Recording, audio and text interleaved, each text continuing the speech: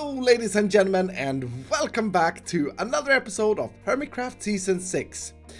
As you can hear, my voice has become worse since the last episode. So in case you didn't know, the reason I haven't had that many videos lately is because I've been very ill, and I am still I'm still very ill. It's just a cold, but just a cold for a YouTuber is pretty harsh because of the fact that it affects my voice, as you can hear. So hopefully that explains if I sound a little bit rusty. Like literally, I feel like my voice is very, very rusty. But anyway, today we're starting things off out in Hermitville once again, and I have done some more work on this machine since the last episode. And this is the beginning of Sahara Fuel. This is where I want hermits to be able to come to order rockets, golden carrots, and XP. Yeah, XP bottles. And since the last episode, I've added a pulse extender that makes it so that it sends exactly the amount of items that I want every time something is triggered. And with that, the redstone part of this is pretty much done. I've also added the architect ladder, TM, where we can go and we can restock every single module of this individually. So the bottom one here is going to be rockets. We simply put rockets in this thing here. These lights will tell us if there are if the system is completely full of rockets. And yeah, as you can see, that chest goes into these hoppers and then into these droppers. Now, in order for the lights to turn on, a lot of rockets need to be inserted because it needs to fill up that dropper, that dropper, that dropper, and that dropper up there, but it also needs to fill up all of these hoppers. In essence, what I want is a system that we don't have to stock that often. I want a system that holds a lot of items. So yeah, that is what this does. The only problem is I need to craft a lot of rockets to fill it. And to start off today, I want to finish the build around this place over here. But before we do that, I have been told by hundreds of people to visit. Ooh, look at that. There's can I pick this up? Oh, hello. Can I pick this thing up and play? Oh, I got it. Yes. I feel at this point in time, this game has been up for so long, I should be allowed to use one treasure token. Now, how does this work? I don't want to have to read the book. Deposit yeah nuggets. Okay, cool. So I throw that in there. Ooh. Mumbo. Mumbo's done some lights and stuff. I like it. I think that sound meant that no good. We didn't actually get anything. There are a lot of our diamonds left in here still. People need to continue to play the treasure hunt. Anyway, I got a bit sidetracked there, not gonna lie. But I've been told by hundreds of people that there is a thing that I need to sign up to. And that thing is represented by a very, very scary hand of death by the looks of things. Yeah, that's like a classic hand of death. That looks really, really creepy. Really creepy. New hermit event, DEMISE. I'm not gonna lie, I had to Google what DEMISE meant, and now I know. It's yeah, death basically, right? This is what it's like to be Swedish, by the way. You have to Google things to understand. New Hermit event starts 15th of October, noon GMT. By the time of recording, this has not yet been. I realized that by the time the video is out, this is gonna have passed. DEMISE. This is a new game where the goal is simple. Don't die. You think I'm brand new? And on that note, I'm gonna sleep in the bed. Pay 50 diamonds. Wow, that's a lot of diamonds. Add your name to the list and then proceed to live as long as you can in Minecraft. There's a catch though. If you die, you lose. But you are not out of the game. If you die, you join the dead team. My voice is perfect for such a scary voice right now. The dead team. That's that's great. It's perfect for that during my cold. And must change your skin to be a monochrome or dead or dead. Period. Okay. Your new goal as part of the Dead Squad is simple. You must help the people who are still alive to not live anymore. hurts to laugh, but that's a funny way. That's a funny way to say it, that they need to die. However, there is no PvP allowed, so you must think of other ways, traps, to help the alive folk. Everything else is up to you. Some final points. This game is dangerous and you may lose your items. You must be okay with this when you sign up. God armor makes this game difficult, so when you sign up, please take some armor from the chest provided. You can enchant them in any way you please. If you die to a bug, the death does not count. Everyone starts alive. The dead may team up if they want to. The alive may team up if they want to. Go about your daily business as usual. If you die when you are not recording, record a funny rendition of it to show in your video. Good luck and stay alive, Grian. If you win all the diamonds. Extra points, totems of undying are allowed. Minigame deaths counts as deaths in this game. My goodness, okay, so I'm not allowed to wear my beautiful Swedish god armor. I mean, I'm definitely gonna take part in this, and it looks like a lot of other hermits has also taken part. Iskall 85. There are a lot of hermits. It looks like most of the people on the server are part of this. That's good. I can possibly become the richest hermit on Hermitcraft if I win this. But then there's Scar, so I'm not sure. Okay, so I'm not allowed to wear this armor. I need to wear this armor here. Oh, okay. Is that granny leggings? No, that's iron leggings. I am considering right now to only wear boots. Like, in all seriousness, the #1 death for me is fall damage, not necessarily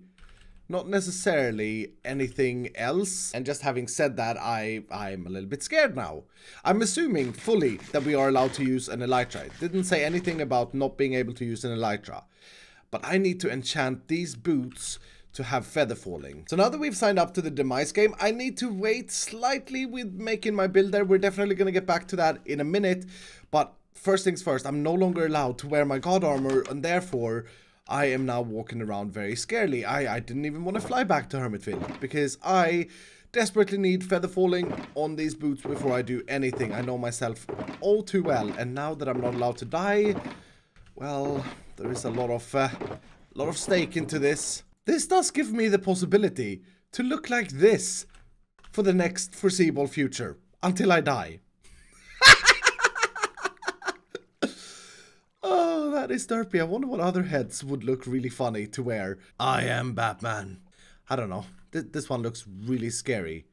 I guess that's a good thing when being alive. I look kind of demonic and doomed. Anyway, bad news. I have no enchantment books and stuff over at this place, so I need to very carefully make my way to my island. And I'm not even going to Ender Pearl up this tower. I'm going to climb it. And I don't think I've ever used ladders to get up here. This changes everything. And usually when I get back from Hermitville, I will fly over the lava and everything is fine. However, I'm now gonna use this thing. Plonk you down, jump in, and hopefully there's no trap on the way. Oh, that's another thing. Once people start dying, we're gonna have to expect traps everywhere. This is gonna be so scary. I'm not gonna be able to use any public transportations, I don't think, if a lot of people are dead. I'd assume that the first thing you trap is the public transportations. Okay, I'm not gonna lie, I'm super excited about this event. This is gonna be so much fun. Everything seems so much larger when you have to walk around and you can't just fly to the places. Our base feels mega large. Traveling back here has made me realize that this is really dumb. Wearing just the boots is going to be very dumb. So I think what I want to do is at least try and have protection enough to survive one creeper blast. And I just realized I can't wear a chest plate. I'm an idiot. Oh, I was going to do like a Swedish thing with a yellow chest plate and blue leather pants, but I can't do that because I need my elytra. So this is probably going to be my attire. That gives me 2 armor points. That's not great. I want blast resistance. Oh yes, I do have feather falling 4. Okay, Beatrice. So you, my dude, can go back and I will then order Beatrice. Oh, you don't realize how powerful these things are until the day where you actually need them. Now I feel that it's important to be a little bit smart with the enchantment, because we can't have very many enchantments, specifically now that I'm wearing a bat's head and I'm sacrificing the head's possibilities for enchantment. So we're gonna go blast protection on the leggings, and I've chosen to go fire protection on the boots. Projectile protection would have been nice, but this is also very useful. Just using my guardian farm is a little bit scary with the thorns in consideration. Look at my hearts.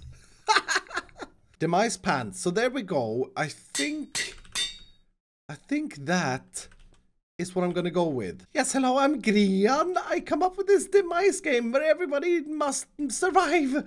I like the bat head better. So I've had a change of heart. I've decided that my boots are going to have protection 4 instead of fire protection. I think that that is better overall.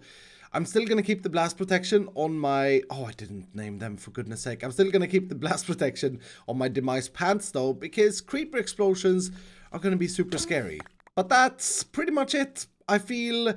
Well, it's a lie to say that I feel confident, because I feel super scared in general about everything right now. But that's as good as it gets, as long as I want to take the risk of wearing a custom head, which I totally want to do. I mean, look at me. I'm Batman. But with that done, we are going to head back to Hermitville. And I sigh because, yeah, like I said, I'm scared. I'm scared about everything right now. I mean, ooh. This puts a whole new dimension to Minecraft. Even not being able to take off is scary. Now don't forget, we've been wearing god armor for a very long time, and I'm kind of accustomed to the risks you can take with god armor, which is you can take a lot of risks.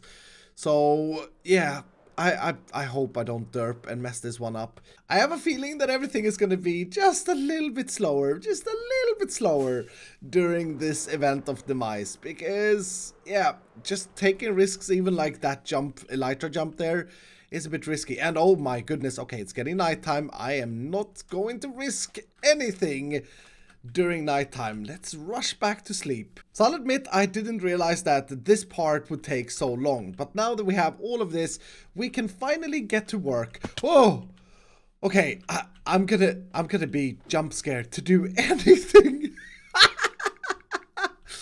Oh my goodness, okay. Anyway, as I was saying, we can finally get to work to finish Sahara Fuel here in Hermitville. So I think it's time for a third-person time-lapse. Now in today's third-person time-lapse, I am going to take some time and talk to you all a little bit about Funcraft. Now, a week ago or 2 weeks ago or so, before I got ill, or before I got my cold, flu, whatever this is, I posted a video here on my YouTube channel showing off my brand new mod pack that I've been creating over the past few months or so with my development team. And after that, I went live with the series, and it is a stream-only series. And tonight, after this video is posted, just a few hours after, I'm going to play some more Funcraft. I'm actually up to 6 episodes already. I think it's the 7th episode today. I'm having a lot of fun with it. It is different because obviously it is a live streamed thing. There's no cutting, there's no retakes. It's just raw Iskall playing Minecraft. But I'm having so much fun, and I was hoping that some of you would come and check it out that haven't seen it in the past. And maybe modded Minecraft isn't anything for you, but Funcraft is very, very different. It's not like super standard, bog standard modded Minecraft. It's more like enhanced Minecraft. Yeah, I want to call it enhanced Minecraft, and I'm having so much fun playing on there that, yeah, I just hope that you guys who are maybe a little bit interested in it do catch it tonight in tonight's stream. And if you did, go ahead and say #streamsniped. Sahara Fuel. At this petrol garage, you can gain XP, gain rockets, and gain food. To use the system, select the option you want to purchase. Several options are possible at once using the levers. These levers. Once the service is active, redstone lamp lit, press the central button to receive your order. This button. Cost is 1 diamond per service and usage. Pay in the chest. Happy refueling. Nice! I think that makes this completely completed. Yeah, and I don't know how visible this was in the time-lapse, but I did make a little bit of a logo here with the Sahara sign, and I think personally that looks really, really cool and sort of petrol garagey. Yeah, Garrity. If there's anything I would want to change is I would like to have lowered this with 2 blocks. But I do think that it is kind of cool. You can fly through it, and that's half of the idea as well. And I think we should give this a test because I have put rockets in. Scrap that. I have not put rockets in. I will put rockets in. Okay, so let's give this a test. The rockets are lit and I have 31 rockets. Let's throw them on the floor because I'm actually curious. I should be getting 2 stacks from this if I've mapped this correctly. And oh, that is just a beaut. And I got exactly 2 stacks. Nice. Now that is a success. I'm sorry, I'm getting very I'm very into character with this bat head. Maybe I should add some note blocks to the whole clock though. The only problem with that is that the clock that runs is all the way down here for the note block. So I wonder what we can make possible in terms of what's heard. If I place them all the way down here, I have a theory that we are not going to hear them, but you never know. Give this a test. Oh, you can hear them. Okay. Okay, I like that. Yeah, I like that. If I flick all of these and then we run it through. That is an amazing sound. That is an absolutely amazing sound. I love it. Now you may have noticed that I'm walking around with a totem of undying. Exuma is selling these at 10 diamonds each, and I think if I hold it in my offhand, if I do take fatal damage, I do survive. And that wasn't against the rules, so I'm definitely going to do that, specifically considering that I happen to have quite a few of these. I have a total of 6 of them, and the funny story about these is that I got all of these when we were securing Hermitville, right when we moved in, and that's also when I got all of these pillager heads. I have never bought one of these, and personally I think that 10 diamonds each is a little bit on the steep side, so hopefully I don't go through more than 5 of them. It does also look a little bit weird to keep it in the offhand, but I really don't want to die. I really don't want to die. I want to try and win this thing.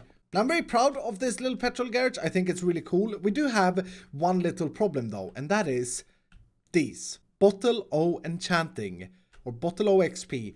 I don't actually have any income for these, and I think the only way to get them is to trade with a cleric villager, I think. So what I'm gonna do is I'm gonna pack up my stuff, and then we're gonna head back all the way back to my island, and we're gonna have to do a little bit of researching. And I'm thinking that eventually we'll probably need a bit of a farm to get them. I'm not entirely sure. Now for this Bottle of it Enchanting, we're gonna need the clerics. And the only time I've used clerics in the past, to my memory, is to get the rotten flesh trade. So you trade rotten flesh for emeralds. Is this thing no longer working? Oh, I think it's out of minecarts actually. Still nowhere near to run out of iron, but I am using a lot of it a lot of the time. So eventually we will probably need to make an iron farm, but that should work. Hopefully, Rodriguez, you should get some fresh meat. Yep. Okay, so that's still working, and then we can remove this thing, and a cleric will need a brewing stand. So order a cleric or order a villager. I really hope everything here is still working. It should be though. It takes a long time for him to pick his profession. I'm going to try and put a slab on top of this to prevent his pathfinding possibilities to other POIs and see if that increases the speed. But there we go. Rodriguez is still working as intended. That should splash him, and yes, okay, everything is still working. I don't know why I'm so surprised about that, because in theory, I mean, I haven't made any changes. So I'm not entirely sure at what level we can trade for Bottle O Enchanting, but he does have some interesting trades up until that. 1 gold ingot for 1 emerald is not terrible if you have a really good gold farm. Oh, that's right, I forgot about that. These guys are the guys to sell glowstone, and with this whole infestation thing, that's not terrible either. And then apparently he's interested in rabbit feet. Ah, there we go. Yes, final trade. Trades 1 emerald for 1 bottle. Oof. Oof. That is a bit of a harsh trade.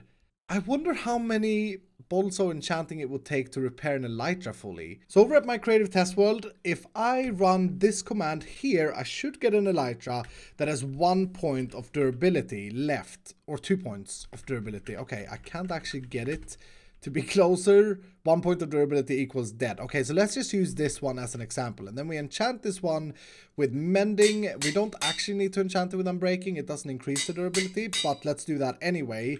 And now let's see how many bolos enchanting it takes to repair it fully. And the reason I'm testing this with an elytra is because of Cubfan. And I feel like that needs a little bit of explaining. You see, Cubfan has built this XP Me shop, which is brilliant. It's an absolute genius idea. And Sahara Fuel is using his technology with bolos enchanting to sell pretty much the same thing. So I want to make sure that we are pricing ourselves at the similar pricing that he's pricing, because he's charging 1 diamond per elytra repair. Anyway, I'm gonna put myself in survival mode, and then yeah, I guess we just equip this and then test this out. So 1 bottle enchanting gives it that much durability. Okay, 32 bottles gives us almost a fully repaired elytra. Okay, so I think in terms of pricing, I am currently pricing 2 stacks of bottle enchanting. 2 stacks, 1 diamond. That is way too cheap. Way too cheap. So 33 is gonna repair the elytra completely. So in theory, using the exact same timings and the exact same clock, I should need 2 dispensers instead of 8, right? Because I want to send 32 bolts of enchanting. But I'm going to test that out. So I have the exact same circuits and timings that I have on Hermitcraft here. And this should pulse these droppers in this case and put the items in the chest. And hopefully we end up with exactly 32 in the chest. No, 40. If I change the timings up here slightly, I would change everything though. But that would give me 38. The smaller or the weaker this redstone signal is, the lesser amount of items I get. But I think 40 is fine. 40 is okay. It definitely repairs your elytra completely. And in terms of other things, I actually wonder how that would do with a diamond sword, for example. I mean, why not just test it? So I got a diamond sword that is very, very damaged. It has 1 durability. Now press this button and just stand here. And I guess the experience is being shot till over here. Okay, so that repaired it. Yeah, around 500 durability. I think that's pretty generous repair-wise for just 1 diamond. That would mean that it costs about 3 diamonds to repair your pickaxe on the fly out in the open. That's a pretty good price. Back on the Hermitcraft server, I now know what it takes to do what I want to do. However, I still need a lot of clerics for this. So that's going to be what I will be doing for the foreseeable future. I've now got 2 of these over here. We still don't really have any emerald income, so that's going to be something that I want to focus on in the future as well. So fairly quickly we can trade some bottle enchanting, given that we have a handful of clerics. And I may want to put them up like I did with the Sahara workers. I may even want to put them over at Sahara, to be fair, and call this just a test station. I'm not entirely sure, but the main point is that Sahara Fuel is fully functioning. I'm going to spend some time in between episodes to stock it up, and hopefully I don't die. Because seriously, this DEMISE game changes everything. Now that we're playing more or less in hardcore, because obviously I want to try and win this thing, then we gotta be very careful. We gotta be really careful with what we do. Anyway, that's gonna do it for today. I hope that you all have enjoyed this episode. If you did, do hit the like button down below. And if you're brand new, consider subscribing. And I will see you dudes in the next episode.